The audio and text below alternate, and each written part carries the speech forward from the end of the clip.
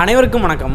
இந்த வீடியோவில் நம்ம என்ன பார்க்க போகிறோம் அப்படின்னா 8th சோசியல் சயின்ஸ், அதாவது 2006 எடிஷனில் ஹிஸ்ட்ரியில் விடுதலைக்கு பின் தமிழகத்தில் கல்வி வளர்ச்சி அப்படிங்கிற ஒரு தலைப்பு தான் பார்க்க போகிறோம். சரிங்களா?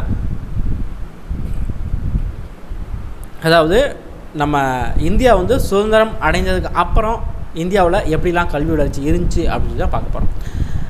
நம்ம இந்தியாவை பொறுத்த வரைக்கும், கல்வியை பொறுத்த வரைக்கும் என்ன அப்படின்னா, கல்வியை வந்து வளர்க்குறதுக்கு பல்வேறு குழுக்களை வந்து ஆரம்பித்தாங்க. அதில் முக்கியமான குழுக்கள் ஒரு 5 குழுக்கள் வந்து பார்க்க போகிறோம். சரிங்களா? ஃபஸ்ட்டு பல்கலைக்கழக மானியக்குழு, 2வது இடைநிலை கல்விக்குழு, கோத்தாரி கல்விக்குழு, புதிய கல்விக் கொள்கை, தேசிய கல்விக் கொள்கை. ஃபஸ்ட்டு பல்கலைக்கழக மானியக்குழு. இது எப்போ அப்படின்னா 1948. இந்த பல்கலைக்கழக மானியக்குழு யாரோட தலைமையில் அமைச்சாங்க அப்படின்னா டாக்டர் ராதாகிருஷ்ணன் தலைமையில் அமைச்சாங்க. சரிங்களா?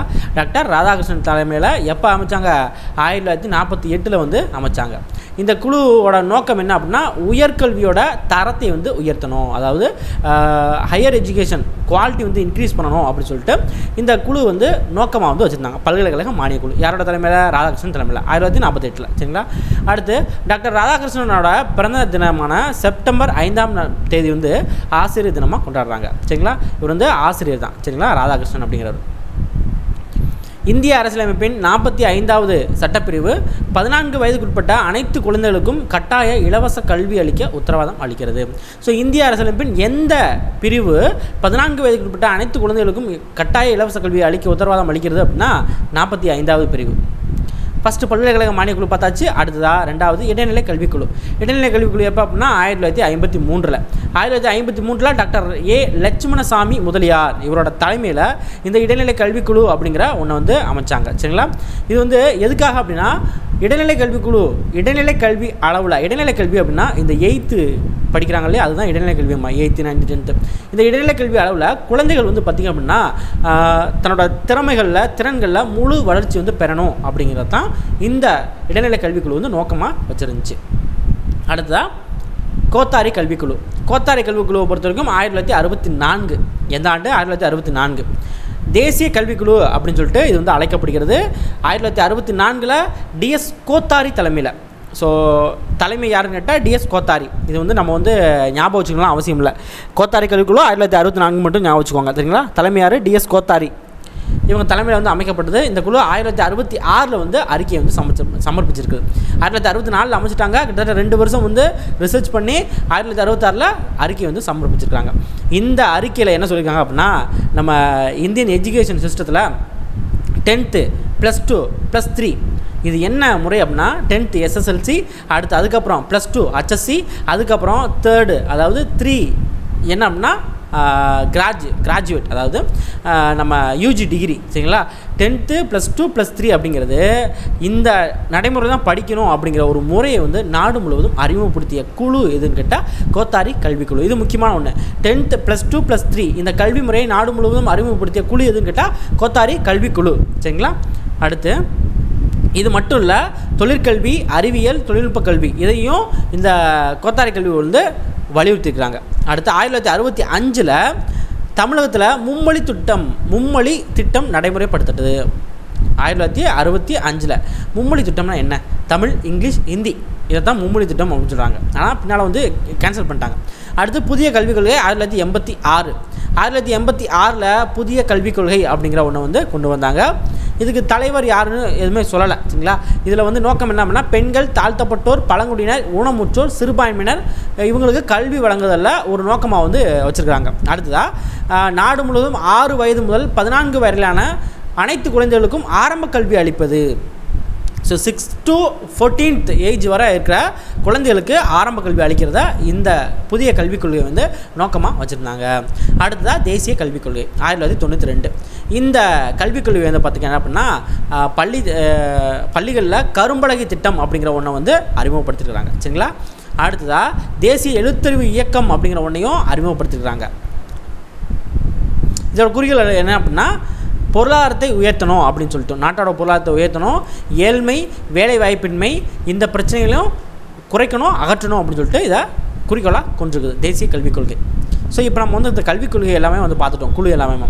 அடுத்தது ஆரம்ப கல்வி வளர்ச்சி. ஸோ ஆரம்ப கல்வி வளர்ச்சி பொறுத்த வரைக்கும் நம்ம மாநிலம் வந்து சிறப்பாக தான் செயல்பட்டு இருக்குது. 1940-50 வருடங்களில் 15,303 ஆரம்ப பள்ளிகள் வந்து இருந்திருக்குது. இது முக்கியமான கேட்டால் முக்கியம் இல்லை, ஜஸ்ட் பார்த்துக்கோங்க. அடுத்து துவக்க பள்ளிகளின் எண்ணிக்கை வந்து பார்த்திங்க அப்படின்னா 1999 30,844 இருந்துச்சு. அதாவது 2003-2004 தேவையில்லை. சரிங்களா? அடுத்து ஆரம்ப கல்வி அளவில் இடைநிற்றலை, அதாவது ட்ராப் அவுட் ஆவாங்க, ஸ்கூலுக்கு போகாமல் வந்து நின்றுவாங்க. அவங்கள வந்து தடுக்கணும் அப்படின்னு சொல்லிட்டோம், கல்வியோட தரத்தை உயர்த்தணும் அப்படின்னு சொல்லிட்டோம். நம்ம இந்திய அரசு சர்வ சிக்ஷா அபியான் திட்டம் SSA திட்டம் அப்படிங்கிற ஒரு திட்டத்தை வந்து அறிமுகப்படுத்தினாங்க. சரிங்களா? 90s கிட்ஸாக இருந்தீங்க அப்படின்னா இந்த SSA திட்டம் பற்றி உங்களுக்கு தெரியும். அடுத்ததான் 2003ஆம் ஆண்டு நிலவரப்படி இது வந்து நம்மளுக்கு அவ்வளோவா தேவையா அப்படின்னு கேட்டால் தேவை இல்லை. ஸோ நான் வந்து இது சொல்லலை. தேசிய கல்விக் கொள்கை 1992 தொழிற்கல்வியின் தேவையை வலியுறுத்தியது. இதை பார்த்துக்கோங்க.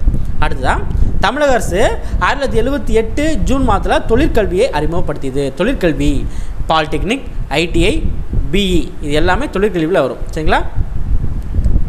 அடுத்து விவசாயம், மனையியல், பொறியியல் இந்த பாடப்பிரிவுகள் எல்லாமே தொழில் பாடப்பிரிவுகள் அப்படின்னு சொல்கிறாங்க. அடுத்ததாக உயர்கல்வி வளர்ச்சி. உயர்கல்வி வளர்ச்சியை பொறுத்த வரைக்கும் உயர்கல்வி அப்படின்னா கிராஜுவேஷன். சரிங்களா? இதில் வந்து 2 வகையாக வந்து பிரிக்கிறாங்க. ஒன்று பொதுக்கல்வி, இன்னொன்று தொழிற்கல்வி அப்படின்னு சொல்லிட்டு. பொதுக்கல்வினா என்ன? பொதுக்கல்வி அப்படிங்கிறது என்ன அப்படின்னா ஆர்ட்ஸு, சயின்ஸு, எக்கனாமிக்ஸ், அதாவது கலை, அறிவியல், வணிகவியல் இது எல்லாமே சேர்ந்தது பொதுக்கல்வி அப்படிங்கிறாங்க. சரிங்களா? ஆர்ட்ஸ் அண்ட் சயின்ஸ் காலேஜ் பார்த்துருப்பீங்க. தொழிற்கல்வி அப்படிங்கிறது இன்ஜினியரிங் காலேஜ். தொழிற்கல்வி அப்படிங்கிறது பொறியியல், மருத்துவம், விவசாயம் இந்த பிரிவுகள் எல்லாமே வந்து தொழிற்கல்வியில் இருக்குது. அடுத்ததாக நம்ம தமிழகத்தில் 1970ஆம் ஆண்டு தமிழ் வந்து அறிமுகப்படுத்தப்பட்டது. தமிழகத்தில் பயிற்று மொழியாக 1970ஆம் ஆண்டு தமிழ் அறிமுகப்படுத்தப்பட்டது.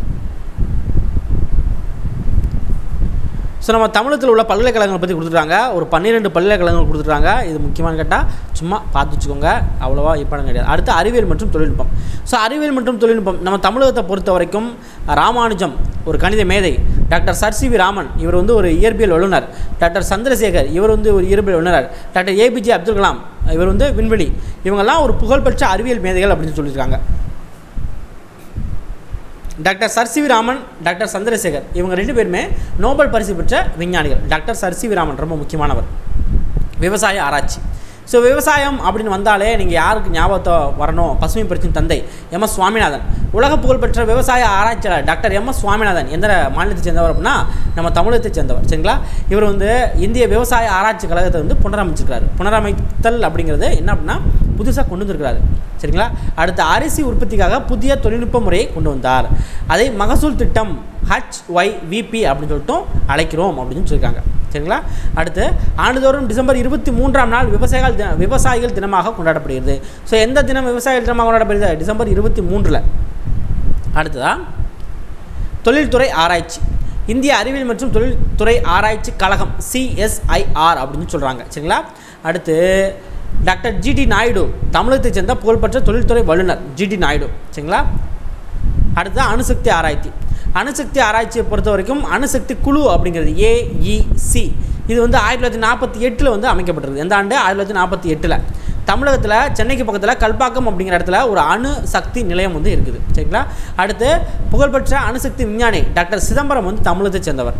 அடுத்து திருநெல்வேலி மாவட்டத்தில் கூடங்குளம் அப்படிங்கிற இடத்துல அணுசக்தி நிலையம் இருக்குது. எங்கெங்கெல்லாம் அணுசக்தி நிலையம் இருக்குது? சென்னைக்கு பக்கத்தில், கல்பாக்கத்தில், கூடங்குளத்தில் இருக்குது. சரிங்களா? அடுத்து விண்வெளி ஆராய்ச்சி. நம்ம இந்திய விண்வெளி ஆராய்ச்சி கழகம் 1972ஆம் ஆண்டு ஏற்படுத்தப்பட்டிருக்குது. இந்திய விண்வெளி ஆராய்ச்சி கழகம் 1972ஆம் ஆண்டு ஏற்படுத்தப்பட்டிருக்குது. சரிங்களா? அடுத்து அதே மாதிரி நான் சொல்கிறேன், இதில் வர்ற ஆண்டுகள் வந்து கரெக்டாக இருக்கும் அப்படின்னு சொல்லிட்டு நம்ம வந்து கரெக்டாக சொல்ல முடியாது. சரிங்களா? ஸோ அதனால் நீங்கள் மேக்ஸிமம் வந்து ஆண்டு வந்து நான் வந்து கரெக்டான ஆண்டாக இருந்தால் மட்டும்தான் நான் வந்து கொஸ்டின் வந்து கேட்பேன். சரிங்களா? அடுத்து இந்திய குடியரசுத் தலைவர் மேதகு டாக்டர் APJ அப்துல் கலாம் இவர் வந்து பார்த்திங்க அப்படின்னா ஒரு புகழ்பெற்ற விண்வெளி ஆராய்ச்சியாளர் அப்படின்னு சொல்லலாம். இவர் வந்து அக்னிச்சிறகுகள் அப்படிங்கிற ஒரு நூலை வந்து இருக்கிறாரு. இந்த கொஸ்டின்லாம் நம்ம TNPSசியில் கேட்டுருக்குறாங்க. அடுத்து தமிழகத்தில் கன்னியாகுமரி மாவட்டத்தில் மகேந்திரகிரி அப்படிங்கிற ஒரு இடத்துல இந்திய விண்வெளி ஆராய்ச்சி கழகம் அமைக்கப்பட்டுள்ளது. இஸ்ரோ வந்து ஆக்சுவலாக பார்த்திங்கன்னா பெங்களூரில் இருக்குது. பெங்களூரோட கிளை அப்படின்னு சொல்லலாம். சரிங்களா?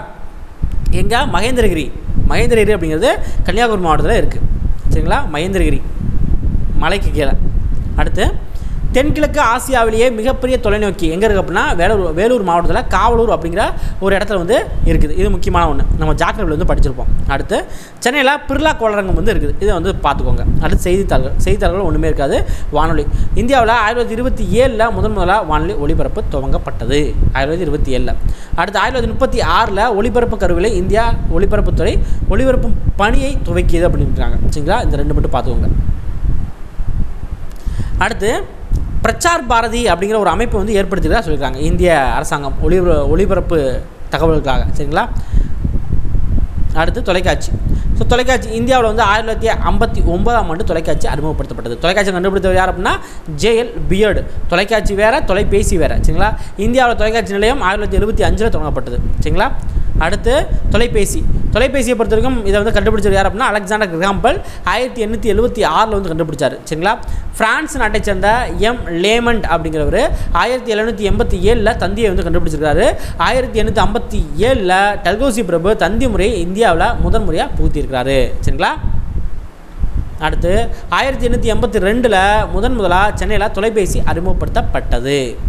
இதெல்லாம் முக்கியம். அடுத்து 1953 உலகம் முழுவதும் 100 கணினிகள் வந்து இருந்துச்சு. ஆனால் தற்போது வந்து பார்த்திங்க அப்படின்னா நிறைய கணினிகள் வந்து இருக்குது. வீட்டுக்கு ஒரு கணினிகள் வந்து இருக்கும், அந்த அளவுக்கு வந்து இருக்குது. அடுத்து திருநெல்வேலி மாவட்டத்தில் நாங்குநேரி பிளேஸில் வந்து பார்த்திங்கன்னா டைட்டில் பார்க் அப்படின்னு சொல்லக்கூடிய பொருளாதார மென்பொருள் மண்டலங்கள்லாம் இருக்குது அப்படின்னு சொல்லியிருக்காங்க. சரிங்களா. அடுத்ததாக இந்த இது வந்து பார்க்க வேண்டாம், ஏன்னா அது அப்போ உள்ள நிலைமையை வச்சு கொடுத்துருப்பாங்க. அடுத்து இணையதள முறை அப்படிங்கிறது அமெரிக்க இணையதள நிறுவனமான MIT அப்படிங்கிற ஒரு நிறுவனம் 1962 வடிவமைக்கப்பட்டது அப்படின்னு சொல்லியிருக்காங்க. அவ்வளோதான். இந்த பாடத்தில் முக்கியமானது அப்படின்னு கேட்டால் இவ்வளோ தான் இருக்குது, வேறு ஒன்றும் இல்லை. சரிங்களா. நன்றி.